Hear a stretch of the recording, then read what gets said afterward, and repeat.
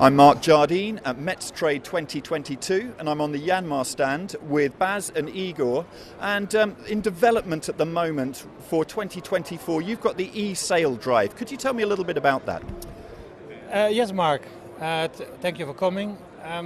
We are living in a world where fossil fuels are reducing, and also Yanmar, with a long history in diesel propulsion package supply to the marine industry, needs to take its responsibility. As such, we have investigated what our customers want, and our customers prefer to have a solution where they have the same performance as a diesel engine and with a long duration. And of course that is something which is a big challenge. So therefore we have developed a system where we can put in at the same location as where the original Yanmar diesel engine would be, a complete drop-in electrical solution with a sail drive, including batteries and all the parts supplied by Yanmar. And Igor, this must be presenting a huge challenge. This is something which can be retrofitted into boats, but you've got to create all of this new technology going into that place. Quite a thing to take on. Yeah, I agree with that.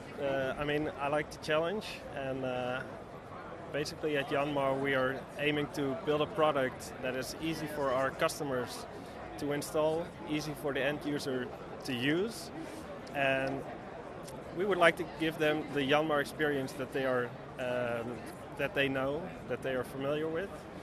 And for us it's a challenge because electric propulsion is completely new, also for us, of course. And it's new for us, for our customers, for the end users. And it's a nice challenge to find to create a product that is easy to use and gives the feeling that people expect from a Yanmar product. Yeah. And one of the things, end of life for boats is a hugely costly exercise environmentally. And if you're making it so that this is retrofittable into boats, you're extending the life of those boats, which really helps with the whole nature of sailing and boating itself. Absolutely, absolutely. And it's not only that, also to put it in as a retrofit, it will not need any big changes to the structure, or because it fits the same engine bed, the same mounts, the same space. So a boat which has an engine which is at the end of its life, while the boat still has 20 years left in it, can go for the next 20 years with this solution. Correct.